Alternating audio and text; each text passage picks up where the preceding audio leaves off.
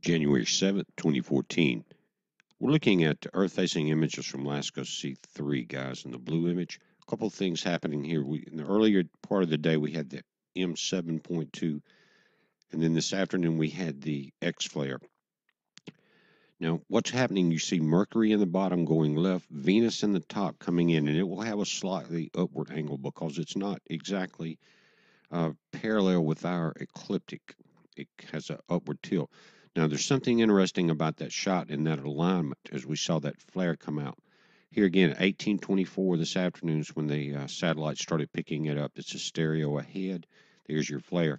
But on that alignment that you saw with Mercury and Venus, remember that was an Earth-facing satellite. So Earth's in that alignment and Jupiter's behind us.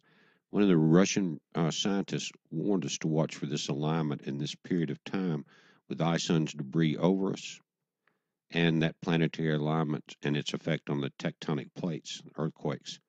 This is stereo behind. Now, this is LASCO C2, Earth facing. Now, these are not part of the MPEG movie yet, but they're crystal clear. They haven't added them. And it'll go, and it's amazing to watch this. It's Earth facing. And you're going to notice the particles that are being blasted at the Earth become more and more energized. You see it, all these speckles, guys. So we go through, and I'm going to go up into, I think, around 2200 hours UTC was the last incoming here at 2202.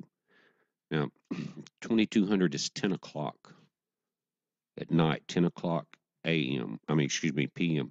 Now, these are the latest straight images of the solar disk. Now, notice that 1944 in the center is actually becoming three groups. That center one and the one to the right is where we had the X flare. But notice that third group there, how it's enlarging, and the one above it we watched is also double configurated.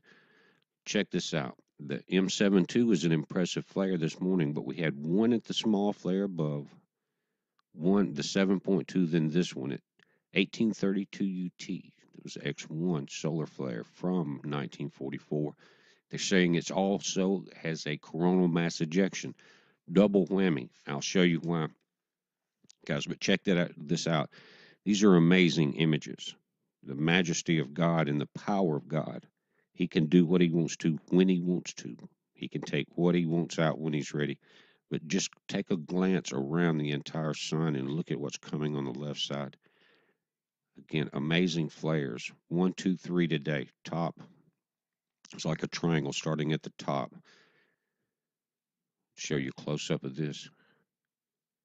That's magnetic lines. We're triple configurated with this group, and it seems to be growing.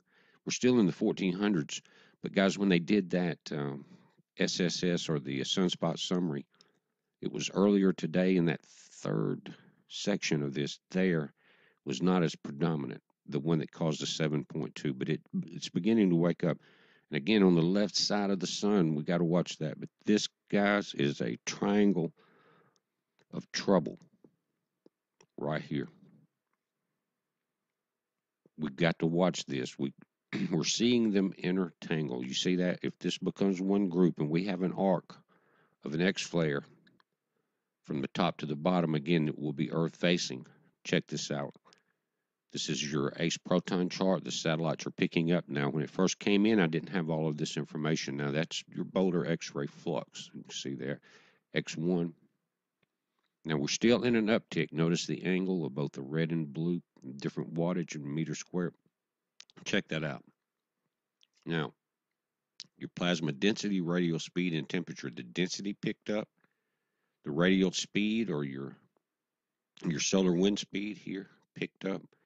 And the temperature picked up from that blast. Now, guys, the tracker on our Enlil solar wind predictor. Check this out, guys.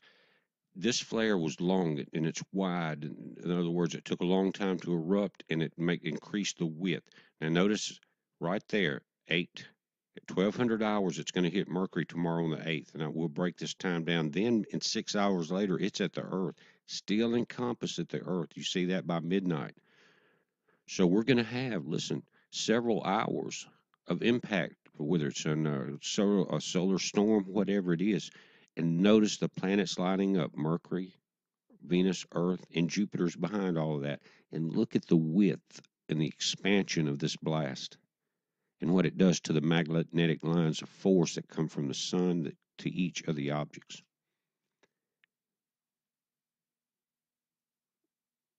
Very strong blast. You can pause this, guys, and check out those times. Now, tomorrow, for you guys that watch this and does the videos, keep an eye on the magnetopause. Earth is in the center in the white and black dot. Of course, the white side is the sun-facing side. When that starts coming in, remember tomorrow at around 1200, excuse me, yeah, 1200 hours UTC time, we're going to start seeing impacts. This is one way to record it right here. And those two satellites that go around it, the GOES 14 and 13 from will be picking this up, as well as the CMOS from South Korea satellite in the triangle. So watch that. Now, this is the proton flux that this morning we saw, excuse me, the last 2 days we've seen these blasts. Remember the one yesterday with that huge coronal mass ejection? You saw that, then you saw the pickup. Here's what we got: beta, gamma, delta on 1944. 1946 above it is beta, gamma. 40% chance of X flares just from 44. Overall, 50% chance of X flares. Strong. Now here's that alignment: Mercury, Venus, the Earth, the moon's there to the left. And as I back this out, you'll see that Jupiter's here. Now, again, a Russian scientist had mentioned this and during this time to watch it. And I remember years ago reading about Edgar Cayce and some of the things they talked about tectonic plates and planetary alignments. Now, notice today's date, the 7th, 8th. You're still kind of in that alignment. Actually, Jupiter and Mercury and Earth are tighter in alignment tomorrow. If there's a magnetic gravitational connection that would put any additional force on the tectonic plates of the Earth, everything's under pressure, we know, from the X flare, from the volcanic activity, the tilt of the Earth. The stress is there. The Earth is moaning and groaning. And Saturn is going to be out there by itself, not part of that alignment. We'll deal with that after we go through the debris trail, guys. But it's going to be an interesting time. Again, tomorrow in the morning a.m., I'll have a video up with the latest on the arrival time. A lot of times when you see that magnetopause, excuse me, the flare tracker, it could be a plus or minus 7 hours on the estimated time of arrival. But that thing's moving fast. So watch the magnetopause and watch the earthquakes. Heads up, be safe.